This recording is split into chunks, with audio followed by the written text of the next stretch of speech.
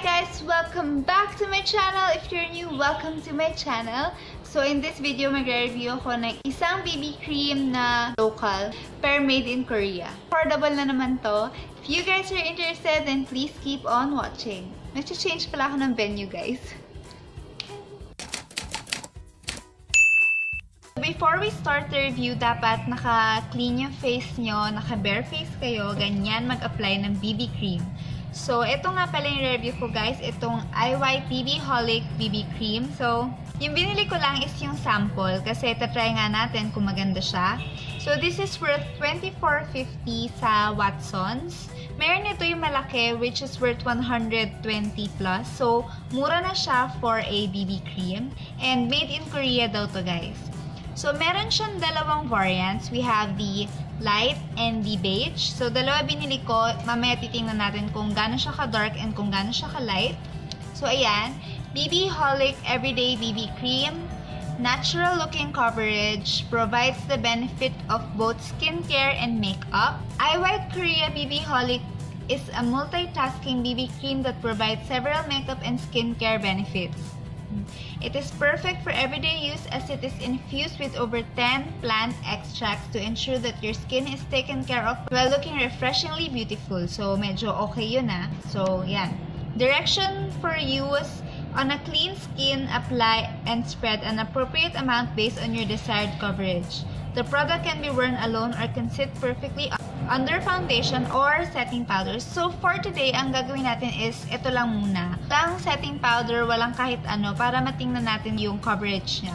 Yung active ingredients nga is puro plants. So, meron dito fruit extract, extract, citrus paradisi, grapefruit, aloe barbadensis leaf extract. So, mga ganon.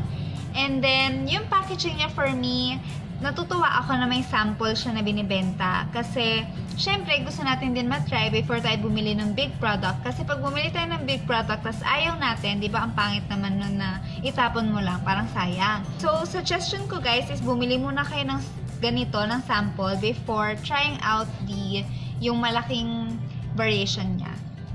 So, for the packaging, okay lang naman ako. I like the sample pack. And then, ang ganda din kasi yung light is puti yung stripes niya. Well, this one is black yung beige. So, di ba parang may distinction talaga siya. So, let's open it. Medyo messy lang siya pag inopen mo.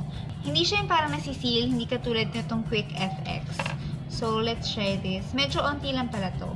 Lalagay ko, guys, yung light dito sa right side, ha. Tiyan. For the smell, medyo mabango. Nothing too strong. Medyo light lang siya.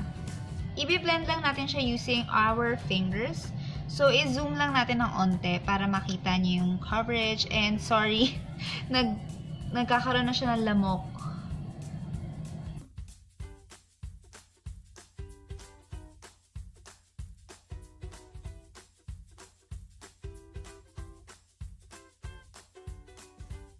Hindi siya masyadong nakaka-cover.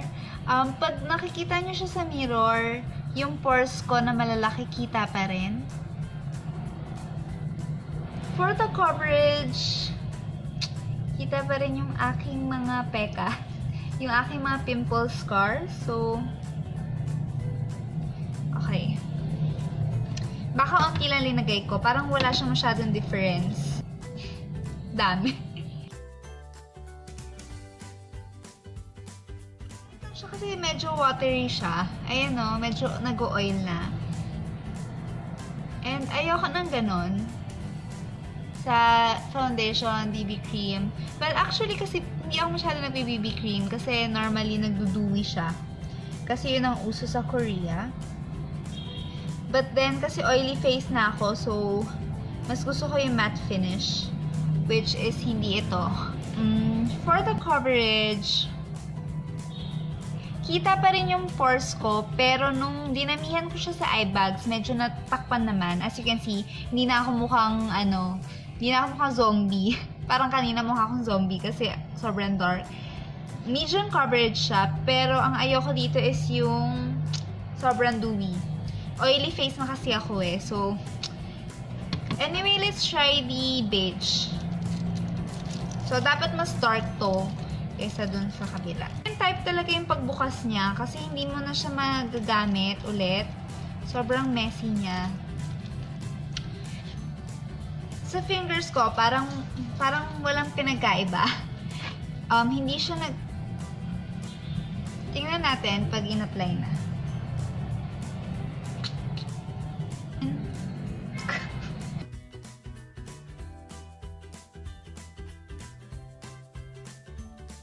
We're done applying the product. Okay naman siya for natural looking skin. For school, okay siya. Pero yung coverage niya,